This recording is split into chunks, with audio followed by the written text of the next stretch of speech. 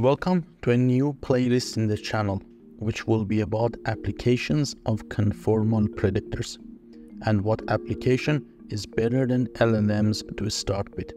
This episode is based on a recent paper that shows an example of how conformal predictors can increase the reliability of LLM applications by quantifying uncertainty in their outputs. Before continuing, I would like to thank the support of the lead author of the paper, Bhavesh, in preparing this episode.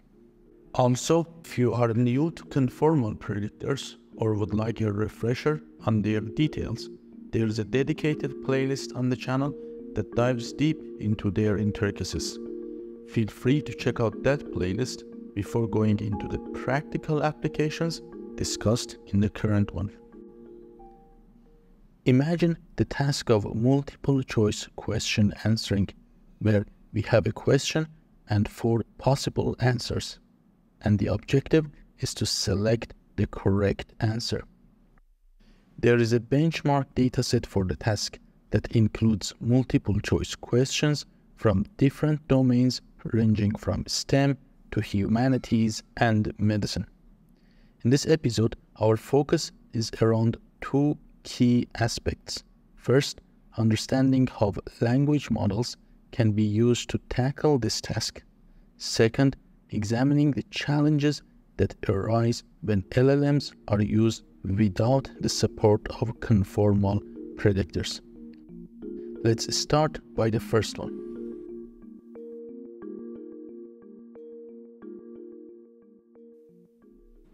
The first step in using LLMs to answer multiple choice questions is to create a suitable prompt for the model. One way is constructing prompts that include the question itself, followed by a statement specifying the correct answer is option, along with one of the tokens representing possible answers A, B, C, or D. For example, imagine our question is this. The 4 distinct prompts corresponding to the question will be prompt A, prompt B, C, and finally prompt D. This particular method of prompting is known as zero-shot prompting because it intentionally withholds exposure to any correct answers during the prompt construction process. If we want to assess the model a little bit, we can employ a more sophisticated prompting approach. For example, imagine that we want the model to answer the same question. We can add the following information to the prompt. First, we explicitly specify the field to which the question belongs. Second, we incorporate an example question from that field, along with its correct answer. Third, we explicitly instruct the model to assume it is an expert in that particular topic. Finally, just like with zero-shot prompting, we include tokens representing each of the 4 potential answers. This technique, known as one-shot prompting, provides additional context.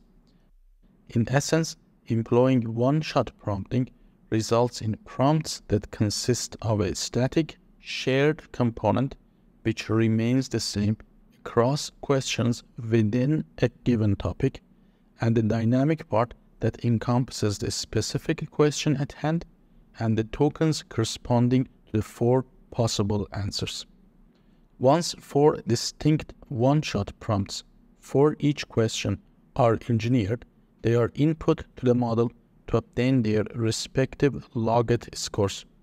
To make these scores interpretable, the softmax function converts them into so-called probabilities. These probabilities represent the model's estimation of the likelihood that each answer is the correct one. With these so-called probabilities in hand, we can easily identify the answer with the highest probability as the model's top choice for the question, the answer with the second highest probability is designated as the model's second choice, and so on. Once we have these probabilities, we can construct various prediction sets to represent our model's final output. For instance, we can create a prediction set containing only the model's top choice, which we will refer to as the top 1 prediction set. But we can go further by providing more options for potential answers. In addition to the top choice, we can also include the model's second choice in the prediction set, which we will term the top 2 prediction set. We can even extend this to include the model's third choice, forming the top 3 prediction set. This approach allows us to generate different prediction sets for each question we want the model to answer. For example, if we have 100 questions, we will produce 100 top 1 and 100 top 2 prediction sets. Now that we have generated these prediction sets, the next question is how to evaluate their accuracy, where accuracy is determined by whether a set contains the corresponding actually correct answer. To do this, we introduce metrics called coverages. Let's discuss this first for the top 1 prediction sets. Recall that if there are n questions in our dataset, the model will give us n top 1 prediction sets, 1 for each question. Top 1 coverage is the fraction of those sets for which the set contains the corresponding correct answer. Expressing this in pseudo-mathematical notation, we get the following relation. For example, if we have 100 questions resulting in 100 top 1 prediction sets, a coverage of 90% means that 90 of those 100 sets contain the actual answer. Similarly, coverage for the top 2 prediction sets represent the fraction of questions where these sets contain the actual answer. Obviously, top 2 coverage will always be higher than top 1, and similarly, top 3 coverage will always be higher than top 2 coverage. Let's summarize our progress so far. Our objective is to leverage large language models for multiple choice question answering. We are exploring this task within the context of a comprehensive data set containing multiple choice questions from various fields.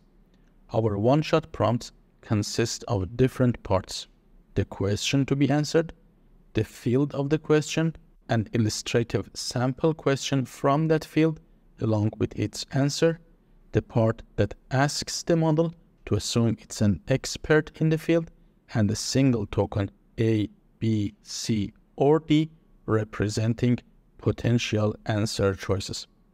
We feed in the prompt the model to get the probability of each choice being the correct answer.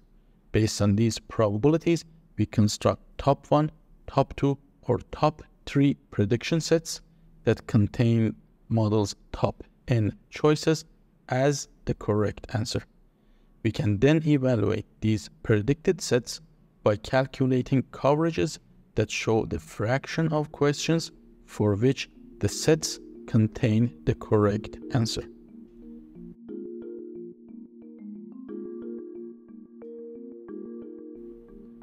Now, let's use the large language model LLaMA by Meta for this task. If you are interested in reproducing the results I'm about to show, or those mentioned in the paper, you can access the Hugging Face open source version of the model called Open-LLaMA, which, unlike the original version by Meta, requires no form filling or approvals. Let's begin by examining the performance on the topic of college chemistry, which the paper has shown to be one of the most challenging ones for the model. The model's performance in this topic is quite poor, with top 1, top 2, and top 3 coverages hovering around 25, 50, and 75% respectively. This means that the model's performance is similar to randomly selecting 1, 2, or 3 choices out of the 4 available options. But this low performance is not really the primary concern.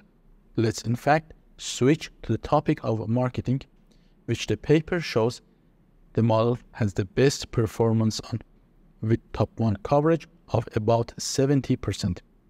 The more concerning issue in using LLMs as they are, especially in high-stakes applications, is that there are no predefined guarantees regarding the error rate. In other words, the error rates are entirely unpredictable, and the user has no clue whatsoever what they may be. These errors may be 10%, 50%, or 90%, which makes it difficult for the user to rely on those models.